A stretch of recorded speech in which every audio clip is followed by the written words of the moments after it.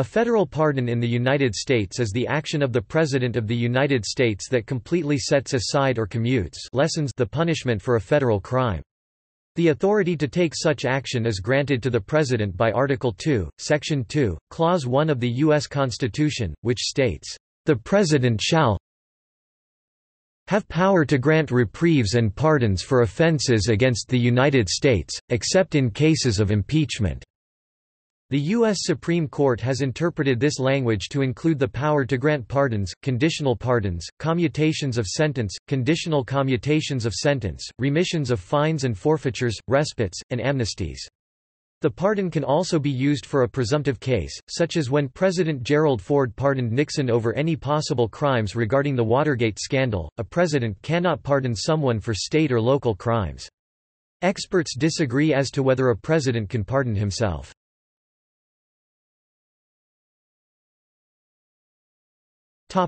Early history. Alexander Hamilton defended the pardon power in the Federalist Papers, particularly in Federalist No. 74.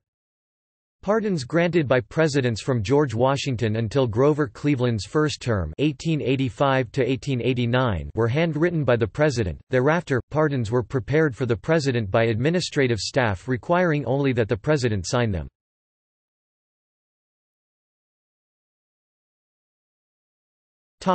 Modern process. All federal pardon petitions are addressed to the President, who grants or denies the request. Typically, applications for pardons are referred for review and non-binding recommendation by the Office of the Pardon Attorney, an official of the United States Department of Justice. The percentage of pardons and reprieves granted varies from administration to administration. Fewer pardons have been granted since World War II. A federal pardon can be issued prior to the start of a legal case or inquiry, prior to any indictments being issued, for unspecified offenses, and prior to or after a conviction for a federal crime.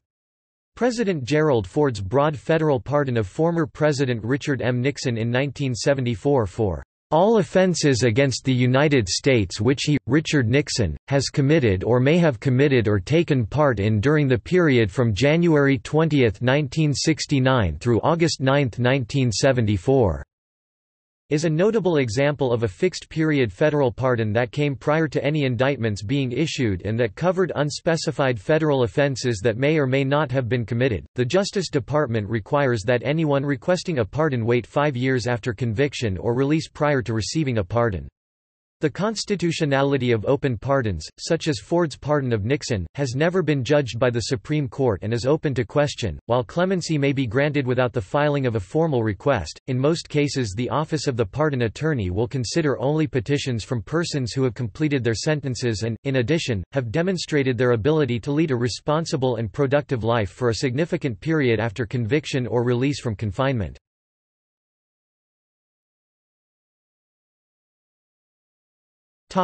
Limitations. Federal pardons issued by the President apply only to federal law, they do not apply to civil, state, or local offenses.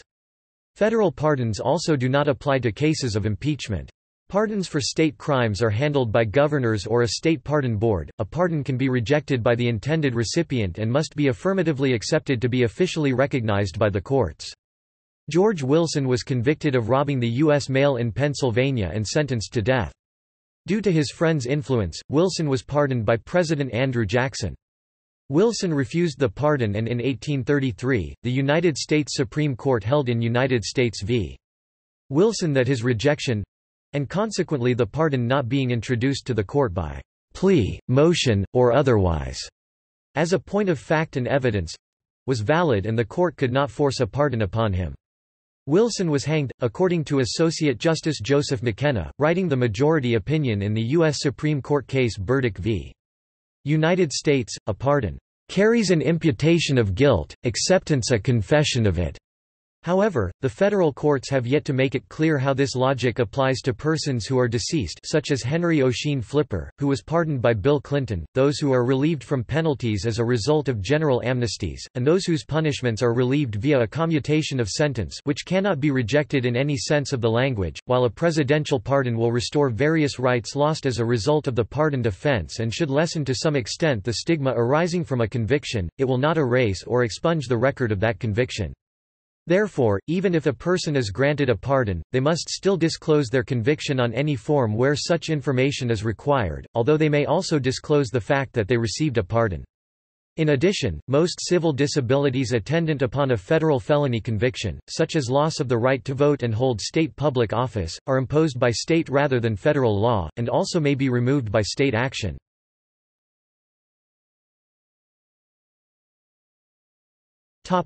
Self-pardons. The legal and constitutional ability of a president to pardon himself, self-pardon, is an unresolved issue.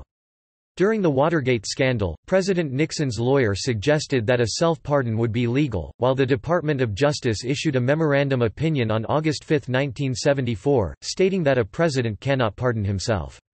The 1974 memo laid out a scenario in which, under the 25th Amendment to the United States Constitution, the president could declare himself unable to perform his duties and could appoint the vice president as acting president. The acting president could then pardon the president and, thereafter the president could either resign or resume the duties of his office. The issue re-arose in 1998, during the impeachment of President Bill Clinton. On July 22, 2017, President Donald Trump tweeted, "While all agree the U.S. President has the complete power to pardon, why think of that when only crime so far as leaks against us, fake news?" Prompting a series of news article and online commentary regarding the president's ability to pardon relatives, aides, and possibly even himself in relation to the 2017 special counsel investigation.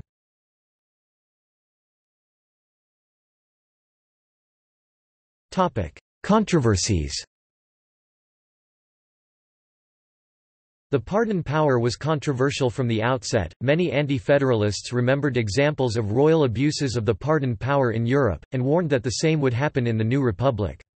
Critics argue that pardons have been used more often for the sake of political expediency than to correct judicial error.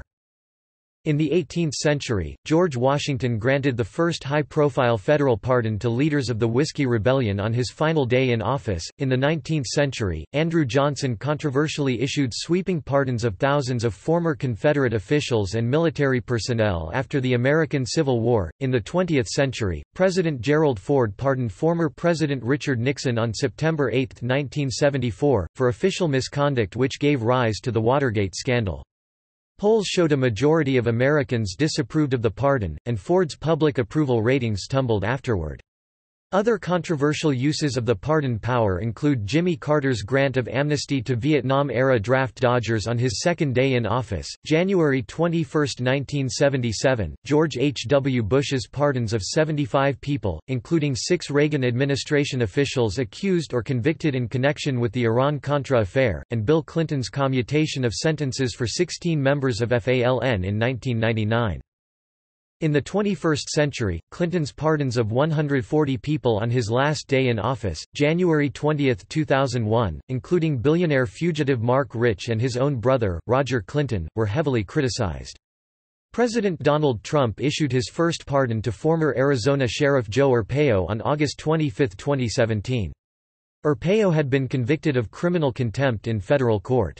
Trump's pardon was met with widespread criticism from political opponents, and was relatively unusual because it was issued early in Trump's presidency.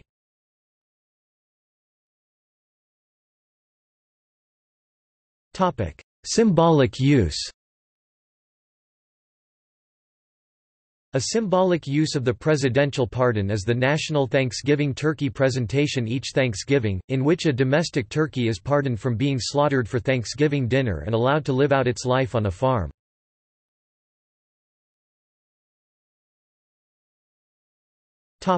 See also: List of people pardoned or granted clemency by the President of the United States, Office of the Pardon Attorney at the United States Department of Justice.